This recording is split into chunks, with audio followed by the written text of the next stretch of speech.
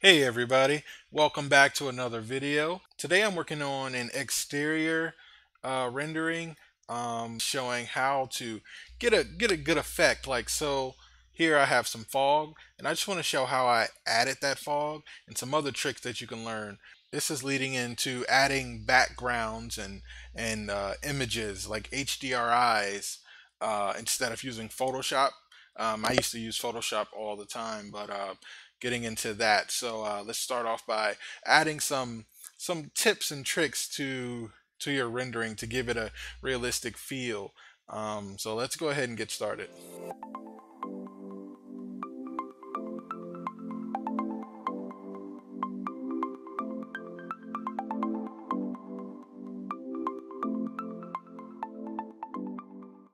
All right, here, so I have it set, on my time. Let's look at our time here.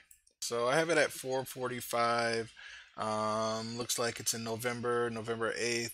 So for that time zone, this is what we have. This is the evening look that I wanted, but that's not exactly enough. I want more of an effect. Now, usually I would have taken this image and just export it and import it into Photoshop and did some Photoshop work. But to save yourself some time, and you may still want to go into Photoshop to do some extra things if you like, to save yourself some time, take advantage of what Thea Render gives you.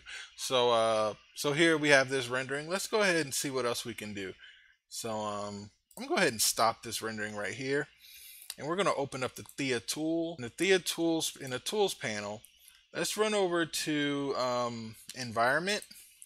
Now environment here, when you're wanting to add your background, your HDRI images, say if I want to have like mountains or some scenery in the background here, this is what you're going to use. But first, let's go ahead and let's do something like let's add some fog, or even if we want to create a nighttime rendering, I'll show you what this custom medium does for you just on its default. So let's go ahead and so if we just render this like so, and will render in presto so we can interact with the rendering while it's rendering. So we have this look here. It's good, but it's kind of plain. I want my presentation to stand out. You want your presentation to stand out. So let's make this look as realistic as possible. So let's add some fog. Global medium, you have your fog here, and you have a custom medium, and I'll show you what that does on default. But let's just select this global medium here, and look at the effect it gives. It gives a more realistic effect, as if it's misting or snowing. And like I said, you may still want to go into Photoshop and say, let's add some transparent looking snowflakes and try to give it a nice realistic look. But this looks really nice. And don't forget, you can mess around with the fog density here. So if you want like a blizzard, let's set it to 85, hit enter. Oh yeah, it's a lot going on right there. But once that rendering completes, you might have a really nice rendering there, if you're going for that look. But let's take it back down. Let's take it to 30. Yeah, so we got the fog going on there, and it looks really nice. Now I'm not sure if you guys like what I do. Whenever I do like a nighttime rendering, I used to go into Photoshop a lot, and I would just like crop out the background or the background of my image and darken it, and then do all types of work, all types of stuff, and ultimately it'll look great. It'll look great. But check this out. So if you just select custom medium and just go with its default, it's going to darken everything. And whenever you have light, it's going to show that whatever it's bouncing off of. So it's going to show those surfaces and darken up everything else. And a final rendering here would be nice. And like I said, you can always still go into Photoshop and touch up some things or add some things.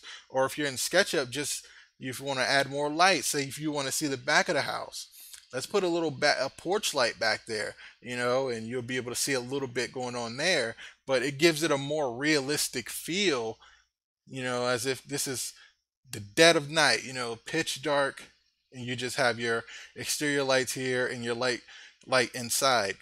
So those are a couple tricks there. And like I said, this environment section, this is where you're going to be adding your backgrounds and everything. And if you're interested in learning how to add backgrounds, the link is below for my Udemy course. I'll be showing everybody how to add those background images here in Thea Render. So thanks for watching. Hope you found this video informative, and see you at the next one.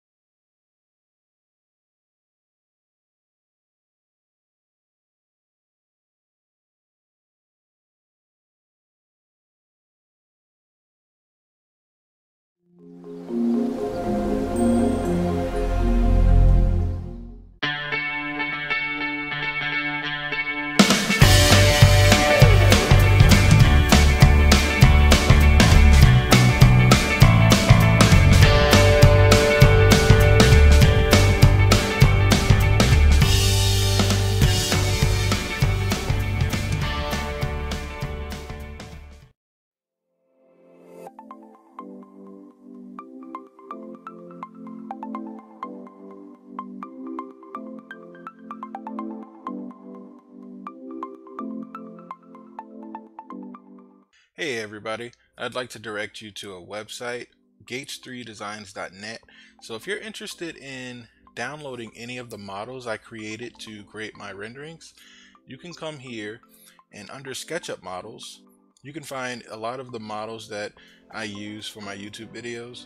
If you notice, when I start my models, it's in a blank canvas form, and you can download that form, that blank canvas form here, and take a stab at creating your own renderings, whether it's Thea Render or Lumion or whatever you want to use through SketchUp.